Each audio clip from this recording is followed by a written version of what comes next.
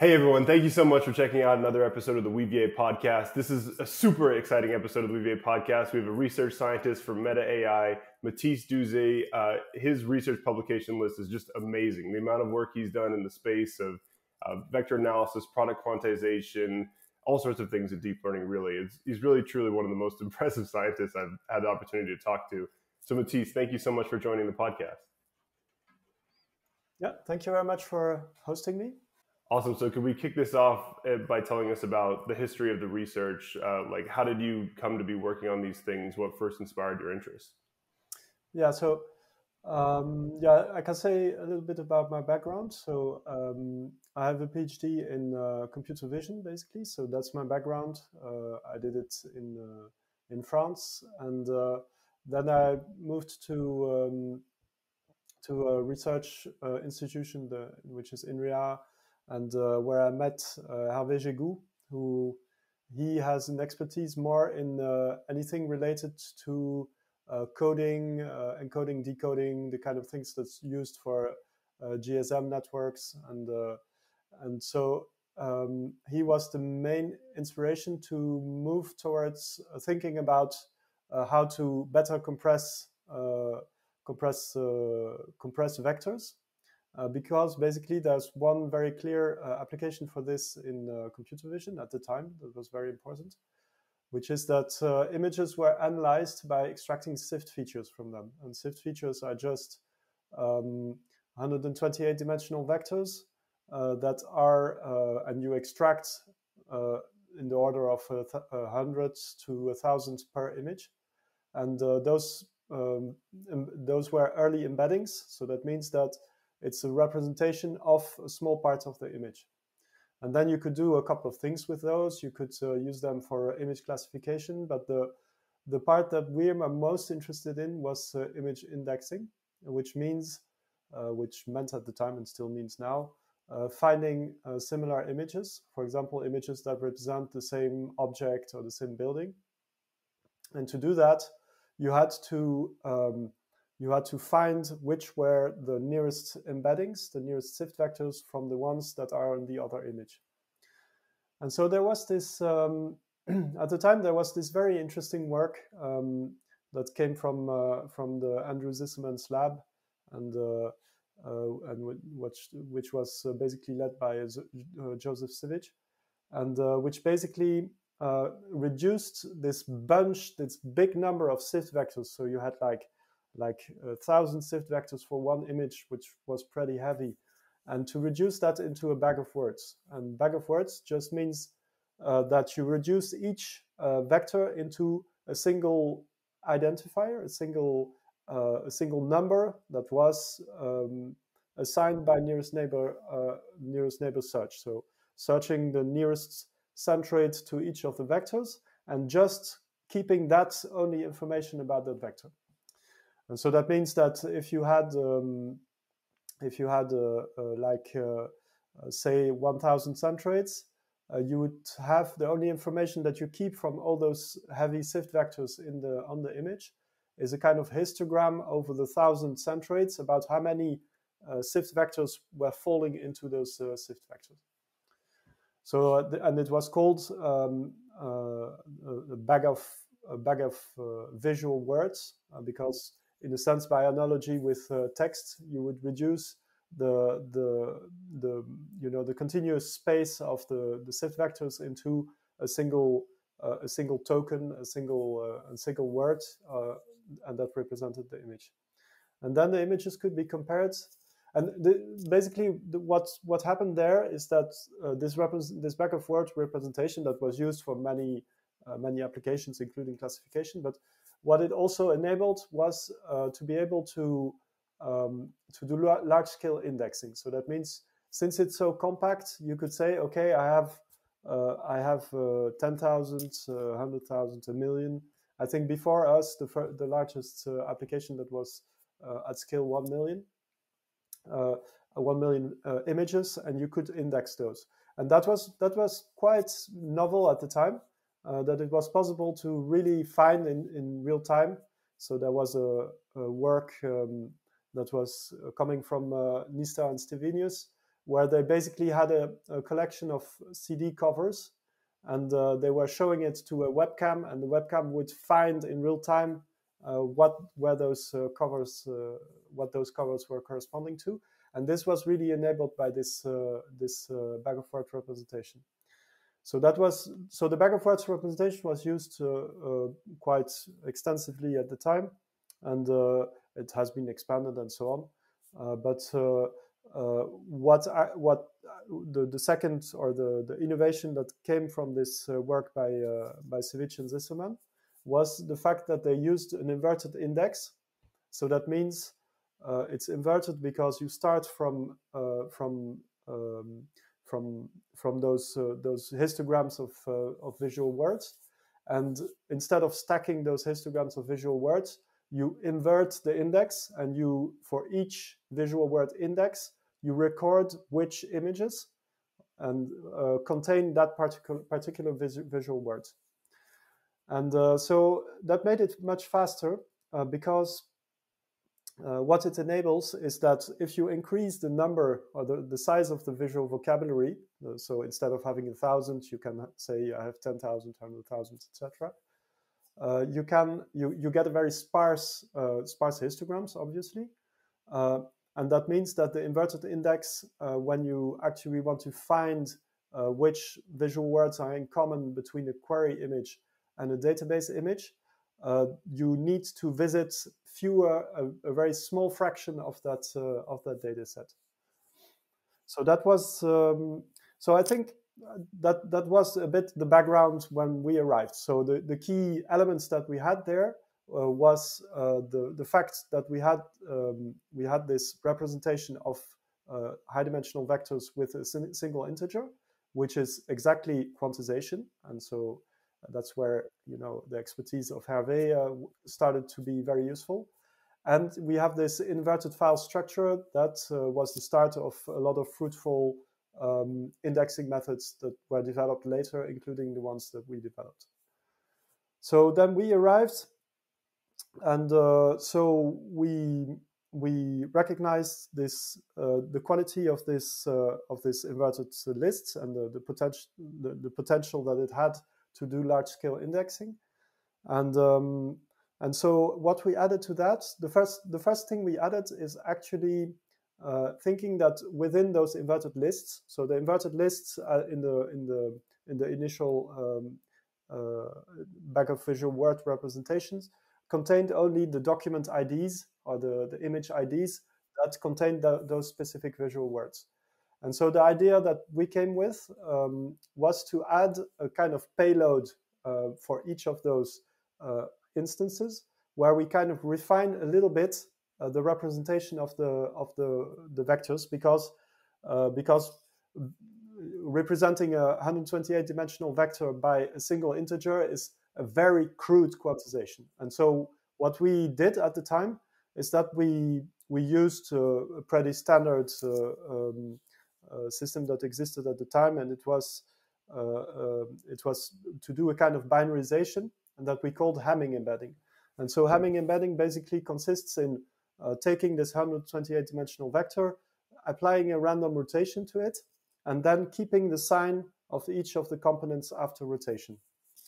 And so then we get a binary vector, which at the time we didn't use the full 128 dimensions, but we used just 64. And then we had a binary representation of 64 bits. And we could do that both on the query side and on the database side. And then comparing binary vectors, it's very efficient to compare those with Hamming distances. And so then we had an image indexing system that was very efficient, and that was based on what currently we would call an IVF, an inverted file, and a Hamming embedding, so a binary representation of the vectors that are stored within that inverted file. So that was the first stage, and it was very successful in terms of large-scale image indexing. I remember redoing the demo with a webcam, with a laptop, and and a webcam, and I'd scale 10 million images, and I had an external hard drive, which so for the technical details, which didn't have a partition at all on it.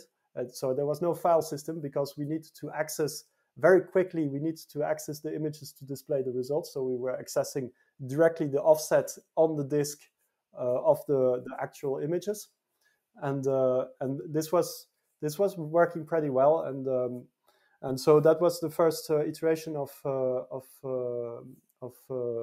this combination of the IVF, where the objective is really to very quickly prune the data set, or the part of the data set where you need to search, and an encoding method whose objective is to get an approximate, reasonable, or as good as possible approximation of the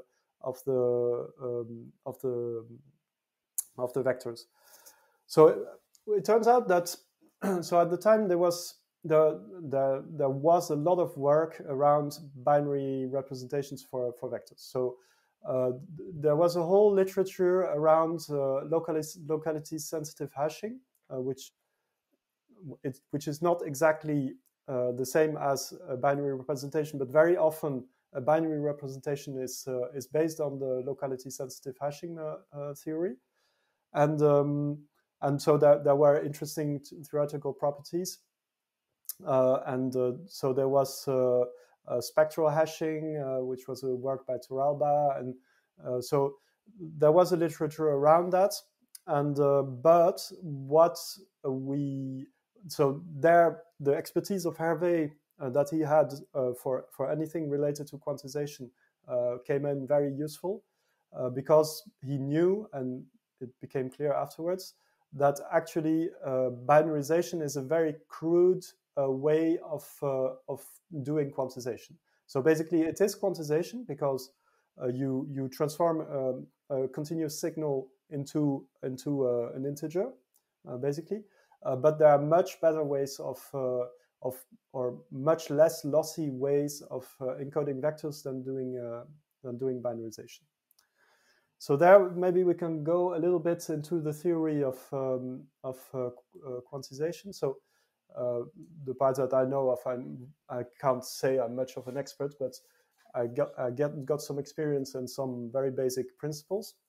So the first two principles are the Lloyd principles. So for quantization, and basically, since you map a continuous signal or a continuous vector, continuous high-dimensional vector to one single representation, so to one single integer, and you always have a reconstruction of that of the approximation of the vector.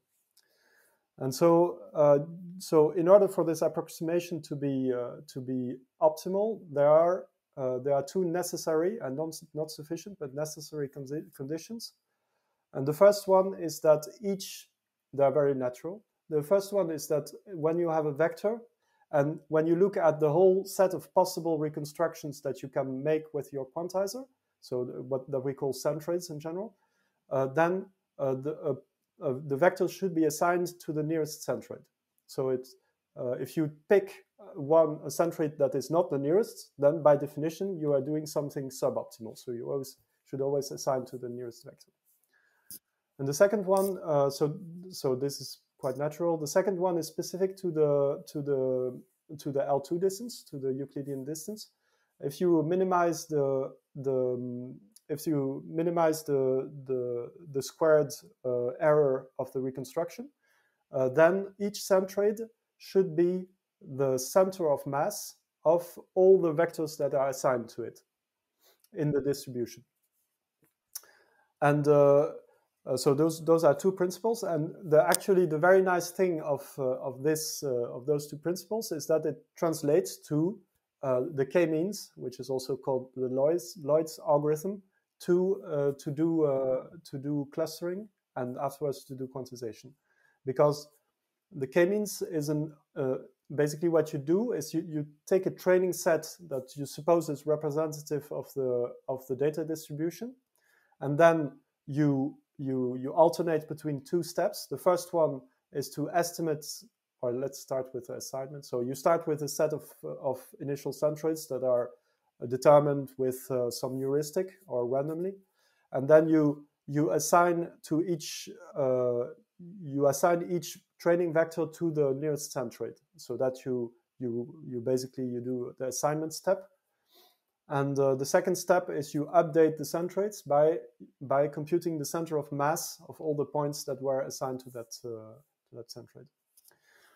So k-means is one of the huge successes of quantization and of many machine learning algorithms. It's very simple, and actually it gives you a quantizer if you have representative training points.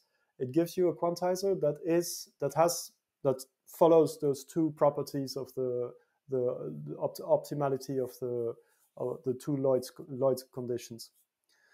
And so this is very good. So what's the problem with k-means? The problem is that say that you have budget to represent a vector with 64 bits.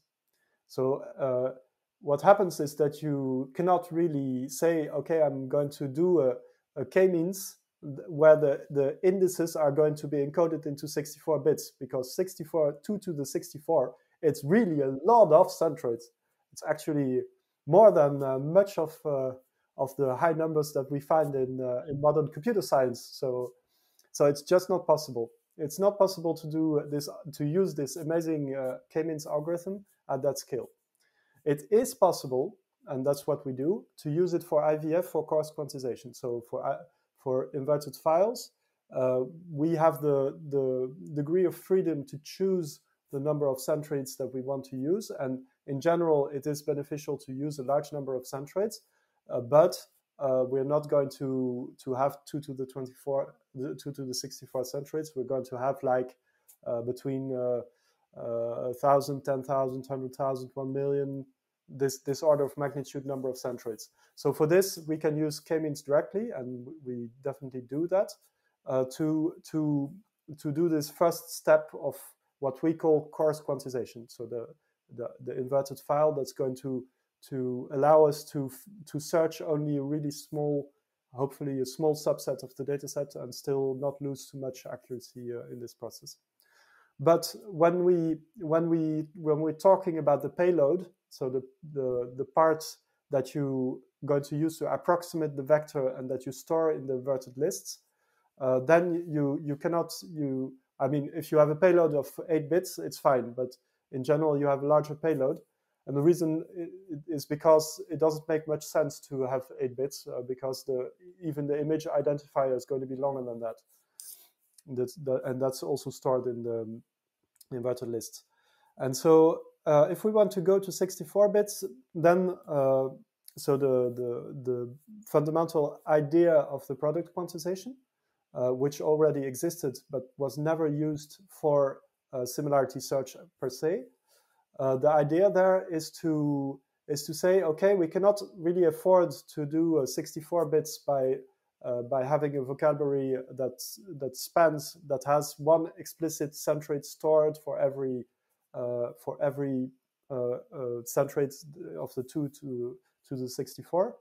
So what we're going to do a trade-off. We're going to just chunk, we're going to take the vector, the input vector, and split it into subvectors, and then apply this quantization, this k-means quantization, or this exhaustive quantization, apply it only on the subvectors. And this is it solves our problem of scale, because let's say if we need 64 bits, let's say that we can split those in 8 times 8 bits, in 8 subvectors that each are encoded in 8 bits. And then doing the k-means to get 8-bit vectors, it's just the k-means with 256 centroids. And this is, you could almost do it by hand. And then you can encode each of those subvectors into a separate representation. and then just concatenate those representations, and you get an approximation of the vector. So then we are down to having an encoding cost that's very reasonable, because at encoding time, what you need to do is exhaustively find the nearest centroid for each of the subvectors. But since you need to search only 256 centroids, it's pretty efficient. And the storage. The other problem was the storage of the centroids. And since you need to store only small centroids for each of the subvectors, it's pretty efficient. Actually, storing the centroids is as large as storing 256 vectors themselves, because if you add the sizes of the subvectors, you end up with the initial size of the data vectors. So that was very interesting in terms of storage and in terms of assignment. And so decoding is just a lookup, and you separately look up each of the vectors. And one very interesting property that we also had, and that was kind of lucky that it turns out this way, is that it's also possible to do compressed domain distance computations. So compressed domain distance computations means that if you have a query vector, so in general, I wouldn't say in general, but very often you want to compress the database because it's size constrained, but the query vectors come as a flow, so you don't really need to compress them. And so what you can do there is the basic algorithm that you would do with an IVF and the PQ, or with the PQ payload to compute those distances, is to take the query vectors that are not compressed, decompress the database vectors, or you scan the inverted list, you decompress each of the vectors, and then you compute the distance just by computing an L2 distance, and so that's fine.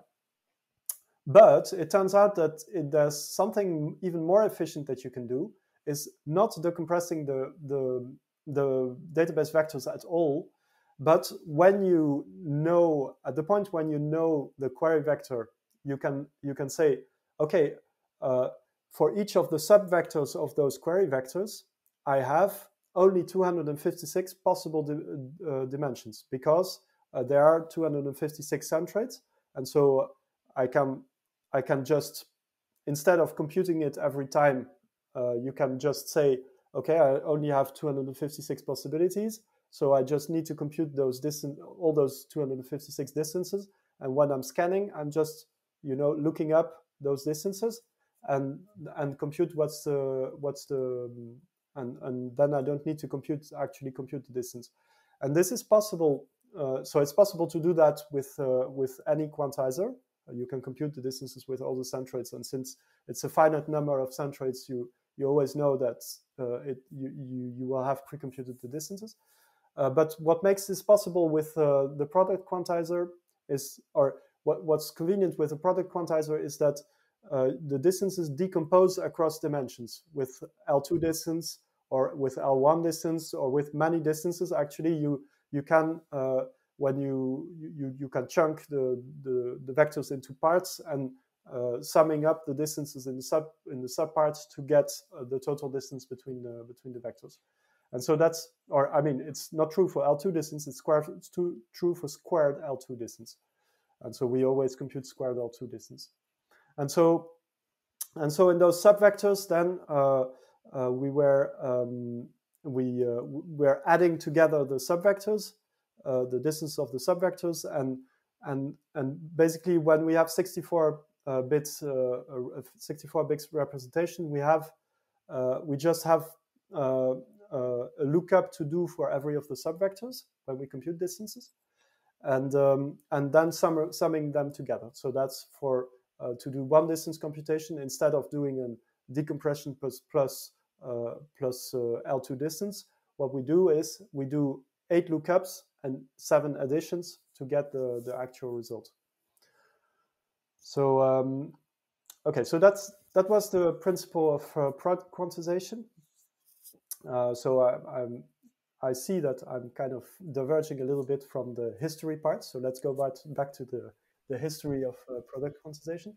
So basically, this all happened in the that was back in 2009, I think. So, and this was all generated by the brain of Hervé, and so I was implementing, and together we made a paper about this that we submitted to a journal, to PAMI. So that was the IVF.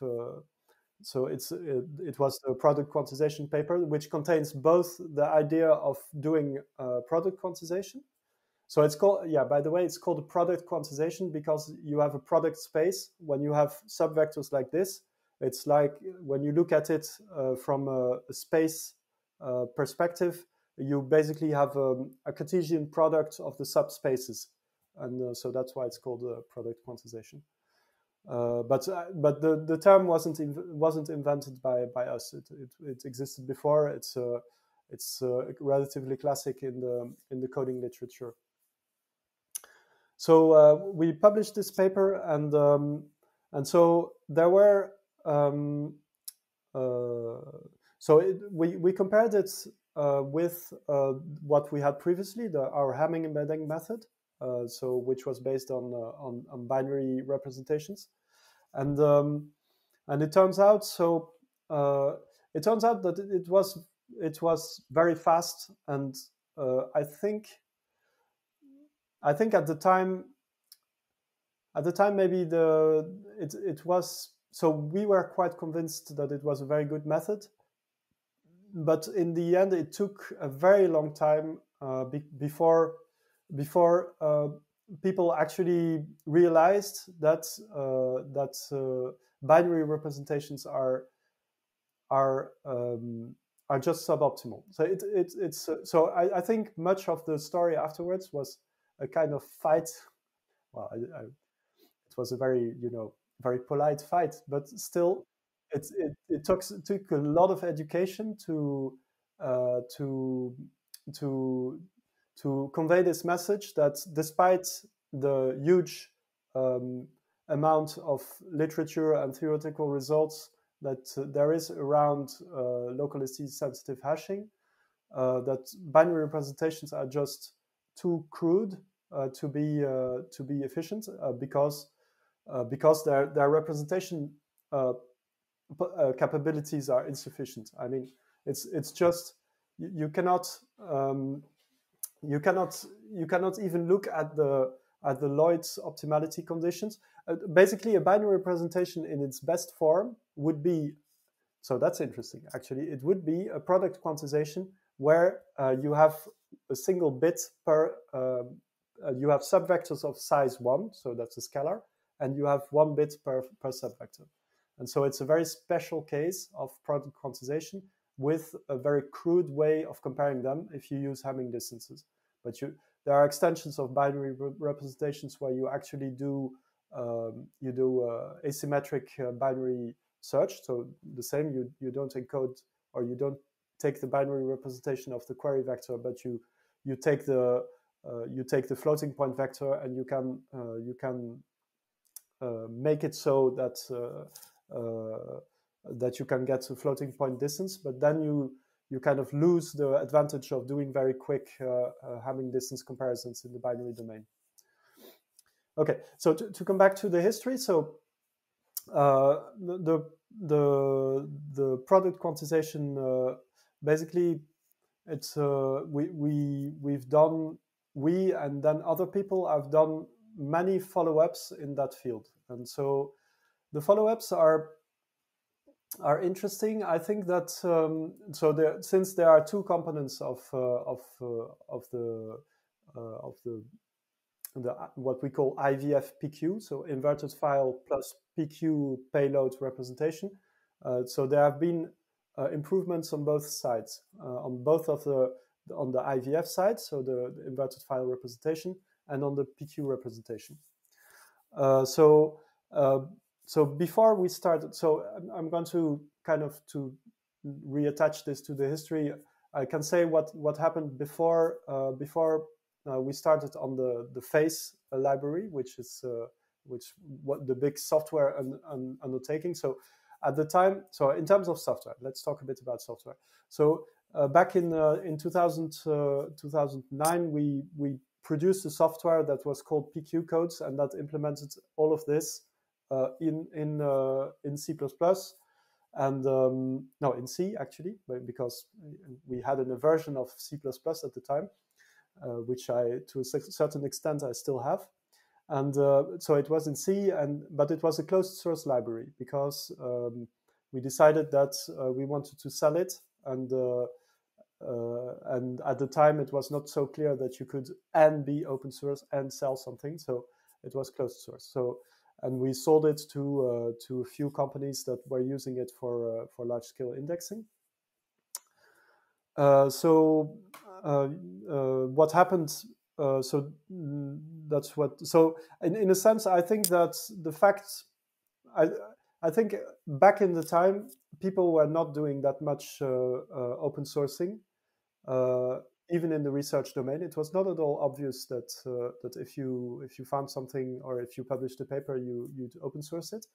And we didn't do that. We didn't do that for several of the papers, and maybe at the time it was not that clear as well that open sourcing is just a royal way to increase the impact of papers, and so we kind of expected that people would be re-implementing it, and that would be enough. But so I think this is something that really flipped in the last maybe 10 years or so, and so what happened is that there were PQ implementations that started to pop up. At Microsoft, at Google had an early PQ implementation as well, and so the improvement, but in this that it was still not clear. At the time, there was no real very big or established benchmark for nearest neighbor search, and basically the open sourcing of those methods came in parallel with benchmarks that were established to actually really compare them, and to make the state of the art clear. That's something that happened on the software and on the adoption side of things. So what happened? So I can say a few words about what happened in research around the inverted files on the one hand, and on the PQ on the other hand. So one of the main pain points of the IVF-PQ method was that that the first level coarse quantization was a limiting factor, because if you want to index more vectors, you need to have a larger vocabulary. So I can explain this a little bit. So basically, when you do a search in an IVF-PQ index, there are two components of the search time, and the first one is to do the coarse quantization. So taking the query vector and determining which inverted lists must be visited, and so that boils down to finding the top. So it's in Faiss, it's called nprobe, the top nprobe number of inverted lists that need to be visited, and so that's the first stage, and it is also a nearest neighbor search problem, because you find the nearest neighbors of the query vector, and the second stage is to actually scan those inverted lists and compute the distances using those lookup tables. And so it turns out, so you need to find a balance between those two costs. And it turns out that when you scale the data set to larger sizes, in general, the number of centroids needs to scale as the square root of the number of vectors that you want to index. Because if you scale it as fast as the number of or if you don't scale it at all, then the inverted list will just grow proportionally to the number of vectors. So the cost is going to be proportional to or the scanning cost is going to be proportional to the search time, to the number of vectors. And if you scale the number of centroids as quickly as the number of vectors, on the other hand, then the inverted lists stay about as long, but the coarse quantization cost is going to scale linearly with the number of vectors. And so to avoid this, you kind of spread the effort onto both of them. And to do this, a rule of thumb is to scale it as the square root. So if you scale it as a square root, when you start getting to 1 billion vectors, it's starting to be a bit slow because you're in the order of 100,000 vectors, maybe 1 million. In general, it's a bit larger, so it might be 1 million. And if you have 1 million centroids to compare with, it becomes slow. And so there have been several propositions to improve this coarse quantization cost. And the first one, which was quite clever actually, it was a method by Babenko and Lempitsky, which consisted in breaking down choosing the centroids as the representation space of a product quantization itself.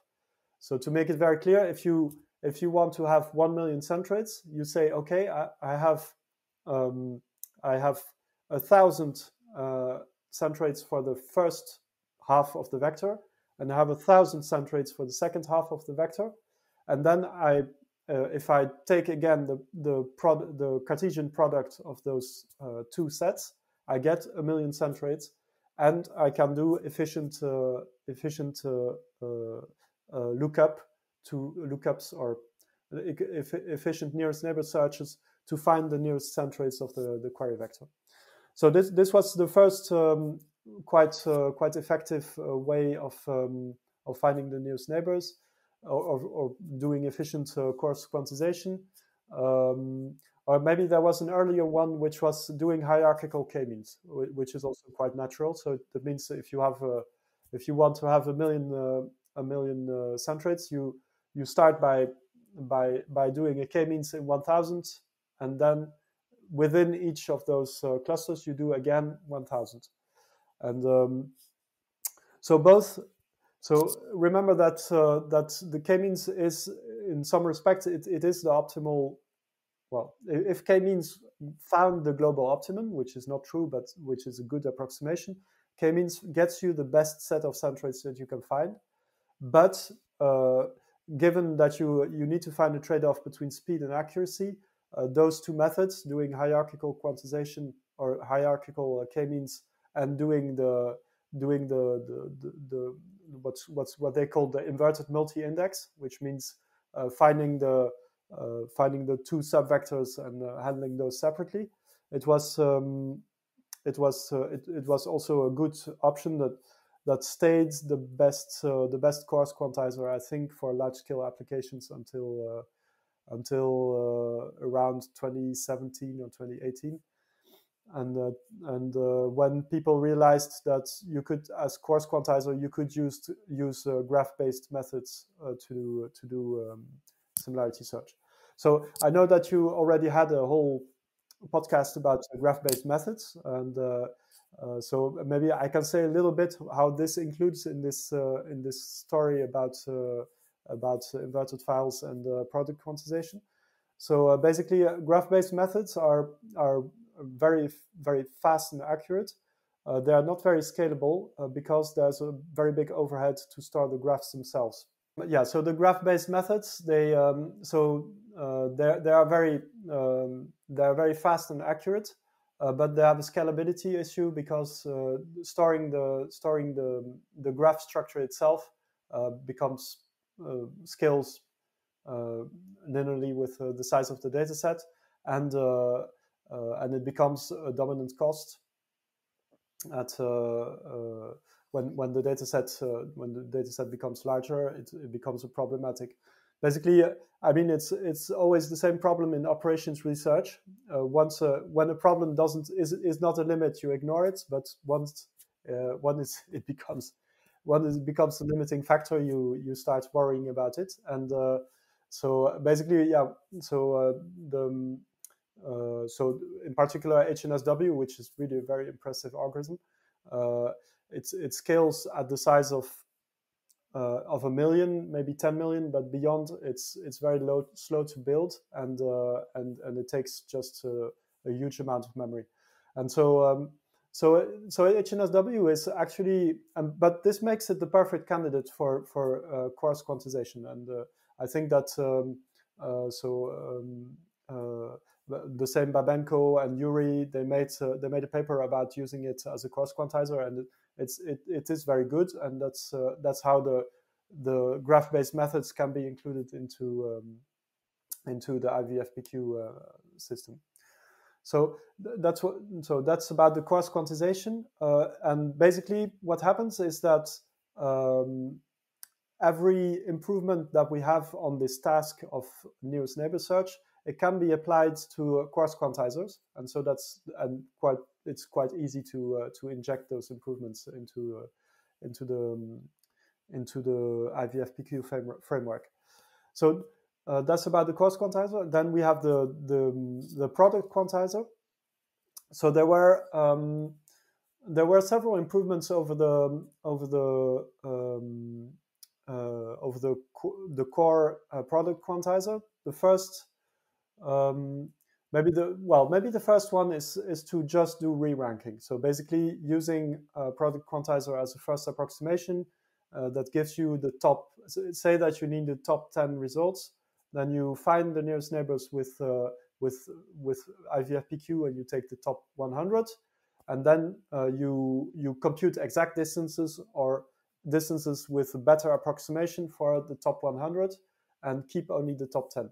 And this is really a very effective method. It's really what enables you to get a good recall at one, so really get the good results at the very first as the very first search result, without impacting too much the search time. The problem is that you need some auxiliary storage, which might be RAM, but it could be disk also, or SSD, to store the high quality approximation of the vectors or the full vectors. So that's the first thing.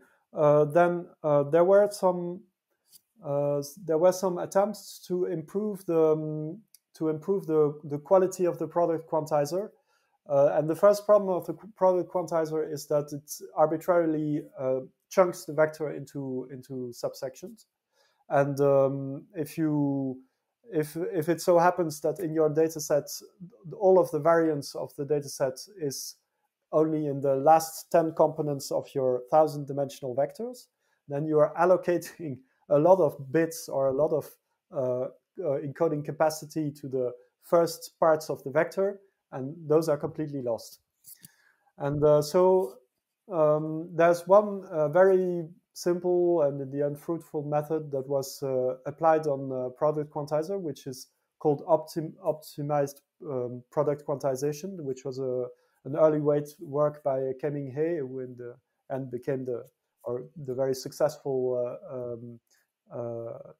architecture or CNN architecture developer that we know, and who works at Meta now. And that method consisted in applying or finding and applying a random, not random, but a rotation to the input vectors, so that the energy in each subvector was balanced. The objective was to find this rotation so that the energy was spread equally across the subvectors. And since it's a rotation doesn't change the Euclidean distance, so it's you don't see it on the Euclidean distance. And this is really useful for many distributions that wouldn't naturally be well balanced. So then there was maybe worth mentioning the LOPQ method, which is a locally optimized PQ method, and this one consists, but this is specific to, or it applies on an IVF-PQ index. And basically, the problem with the IVF-PQ index is that in each inverted list, you use the same PQ, the same trained product quantizer to encode what's in those inverted lists. And it's a bit unnatural, because in fact, since the role of those inverted lists is to make cells. So it makes cells in the embedding space. And so you could say that points where you already know that they fall into one of those cells, they probably don't have the same data distribution as if they fall in another cell. And so what LOPQ does is that it trains a product quantizer separately for each of the cells. So but then there's a trade-off because it's expensive to train, because you need to store all this information separately for each of the cells. But it brings a fair improvement of the recalls on most data sets. Okay, so yeah, so I'm going to continue a bit with the history, because here we are about at 2015. So 2015, Hervé and I joined Facebook. So Facebook is the old name of Meta, maybe you remember. And we joined Facebook that was opening an office in Paris. And so we basically moved to Paris. And basically, it was pretty clear since the beginning that we needed to do something about nearest neighbor search in Facebook for production systems, because the systems were very far from the state of the art, and so this needed to be improved.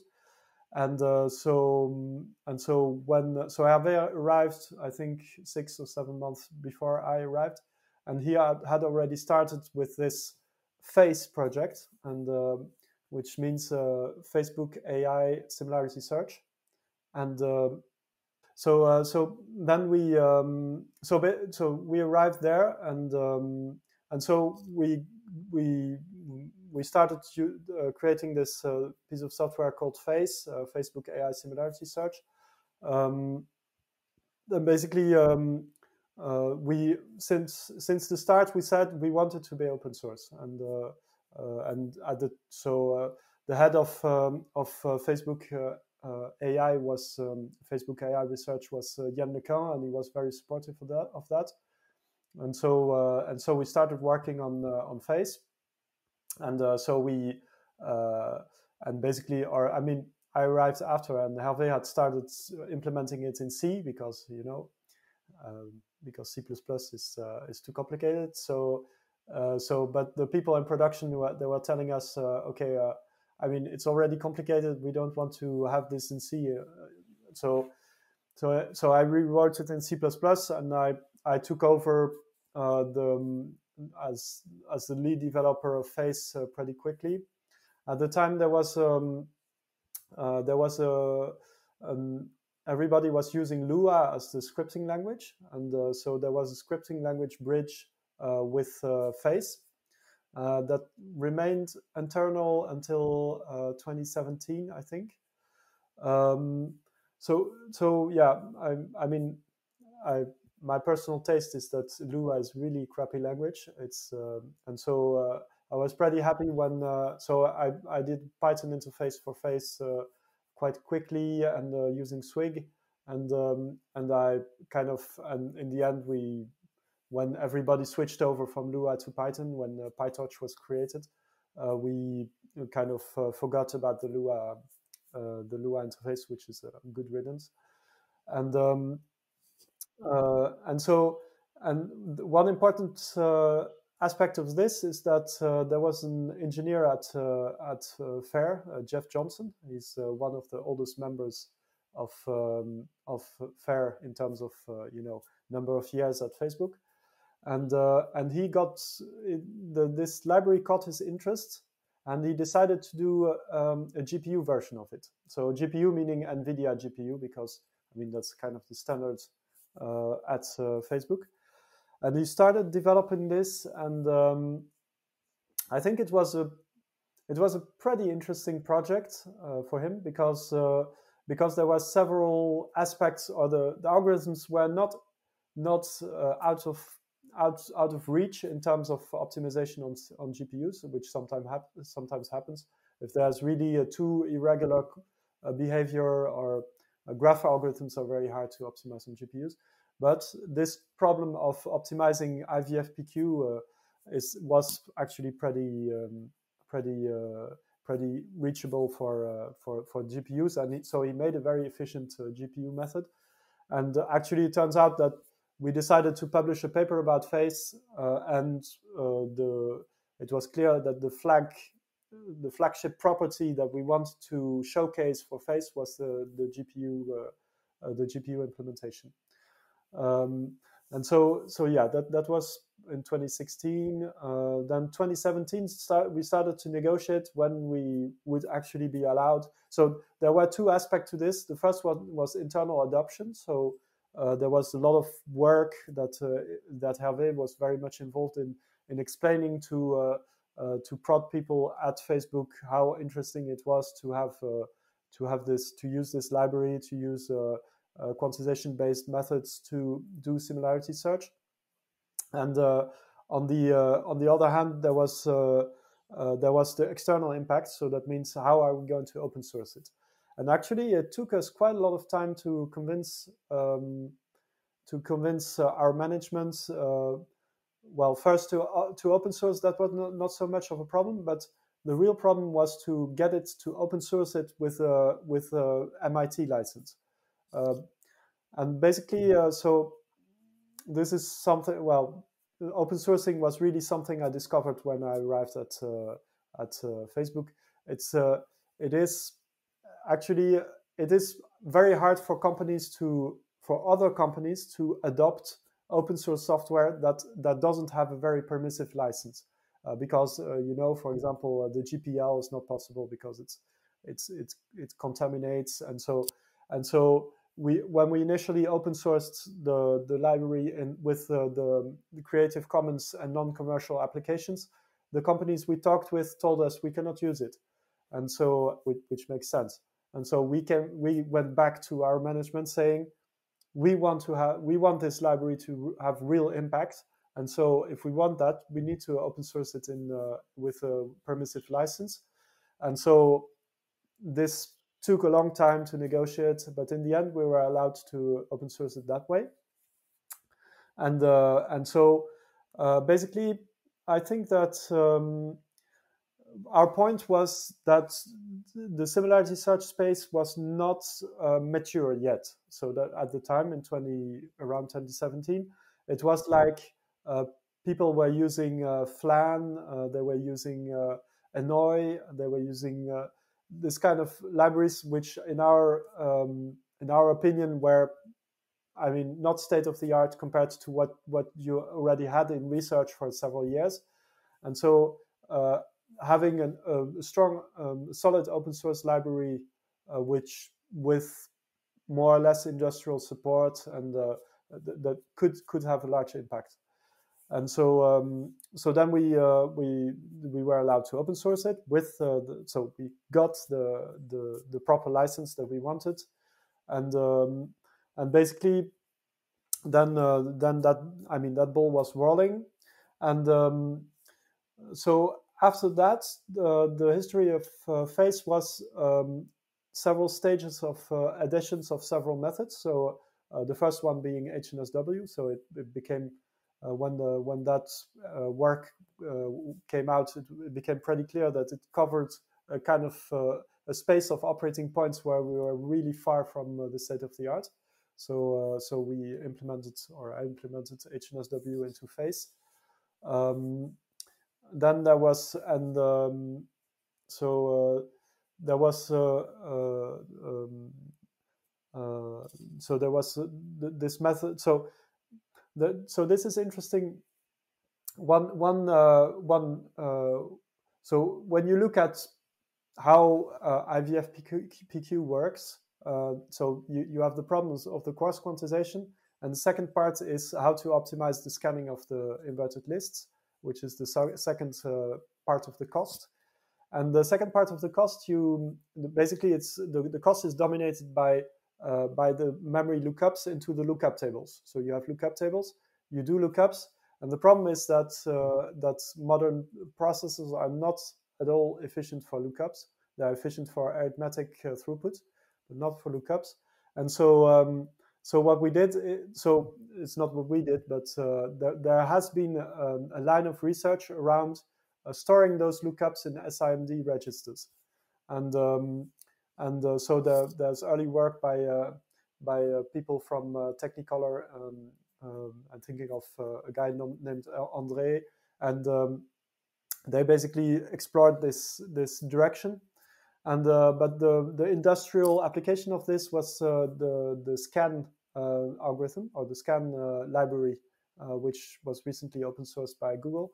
And basically, they have a very, very, very cleverly optimized IVF-PQ implementation where the lookups or the lookup tables are stored in registers, and where the whole process of computing distances is very well optimized. And so they had very good operating points, and so we also imported this into Faiss.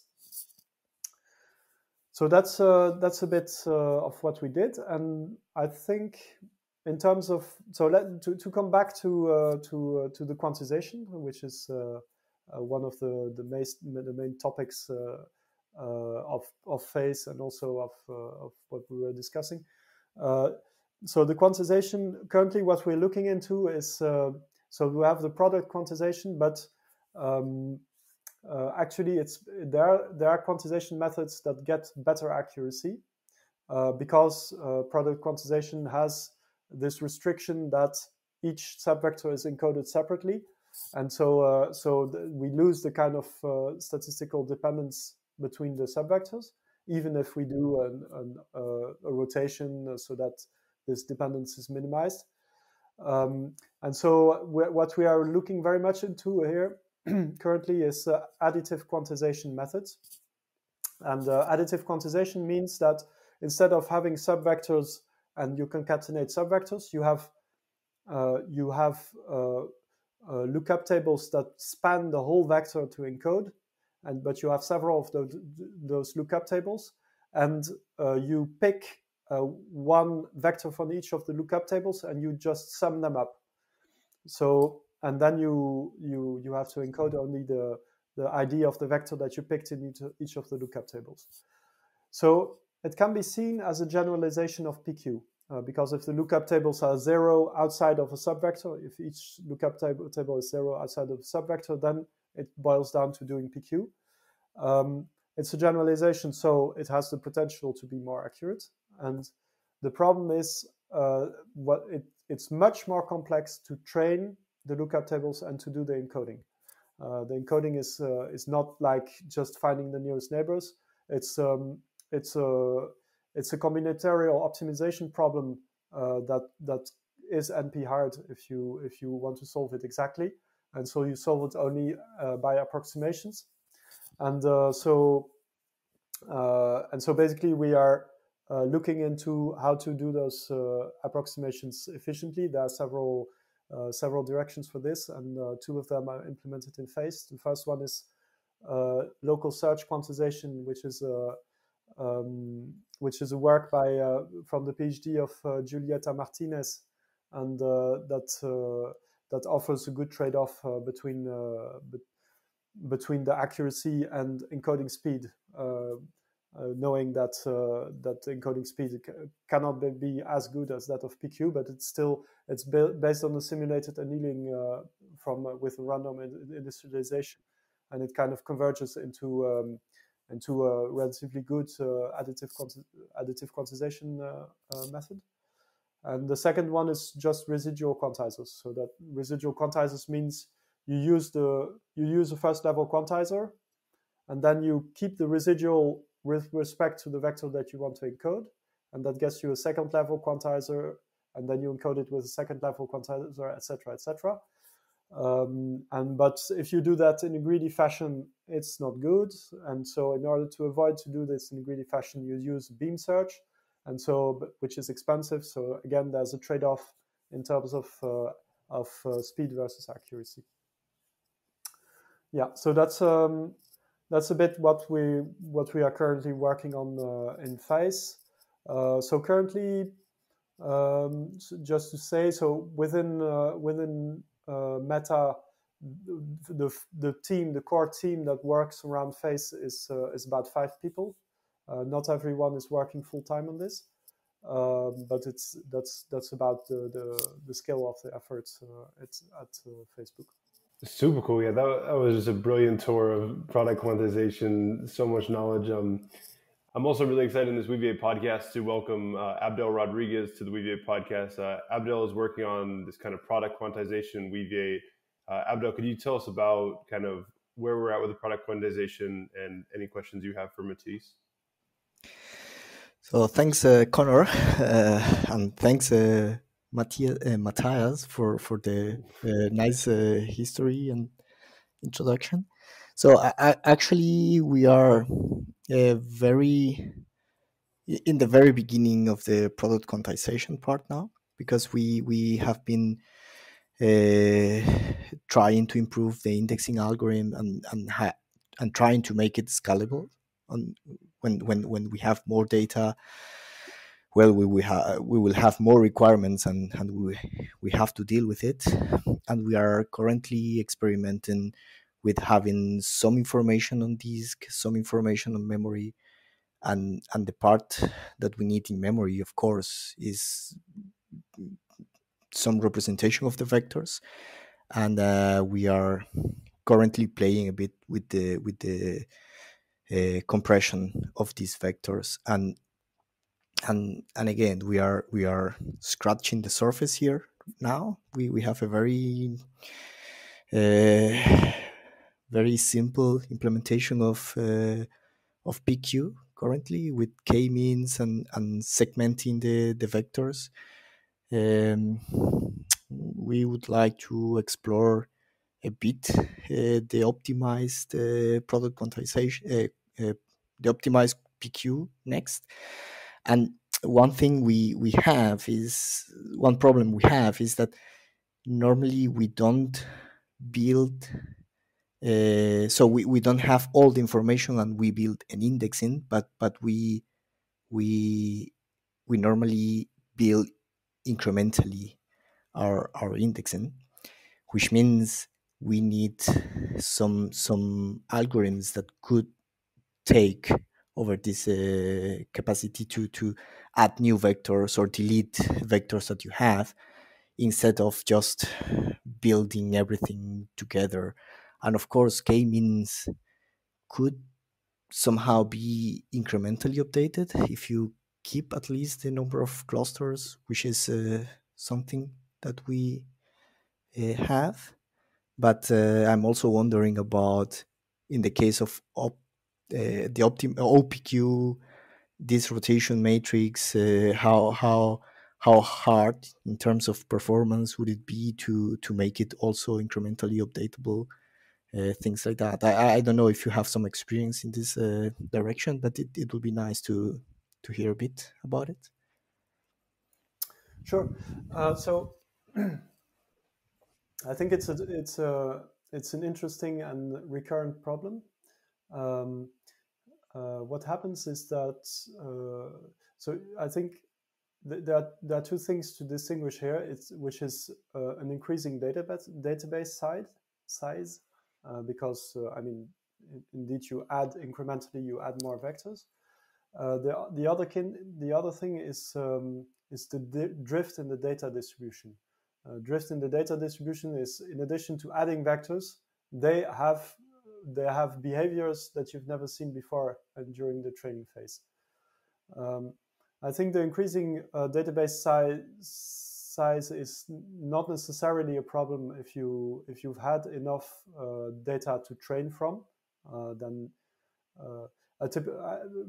to be very concrete, a way I would implement a database where you don't know in the beginning how big it's going to grow is you accept the first 10,000 vectors, you don't encode them at all, you just keep them as is. When you go to 1 million, you do some cheap or some simple indexing, say with HNSW. And then when it grows beyond that, you start to require some type of encoding, then you can start thinking of training a product quantizer or some other type of quantizer. But at that point, you have enough training vectors to actually actually train it. So it makes sense to go that path. Which if you have 10,000 vectors, you can't 10,000 vectors. It's a bit too small to even train a product quantizer. So you would even want to have more. The other problem is drift in the data distribution, which we observe also with some kind of applications. One funny anecdote maybe is that we have an indexing. We observe really a lot of data drift in images that that are uploaded to Facebook. So I've worked together with people who index those images, and you have data drifts with memes, but also when there's a new Instagram filter that comes out, that kind of you see a drift in the type of images that you get, and so it's and the problem with that is if you update the training, the main problem with any quantizer is that if you update the training, then or if you do, for example, online k-means to adapt the centroids of the k-means, then the vectors that are newly encoded, they are not comparable anymore with the ones that were encoded before, and so it's not clear to me by default how to use those updated centroids. So it's something to think of. Yeah, so when you have the online clustering, you can move the mean, but then you need to recompute the centroids. Is that like very basic understanding, but high-level idea? Yeah, it also depends, I guess, if you have more intensive changes in some parts, you don't have to recode everything, but that part's affected, I would guess. But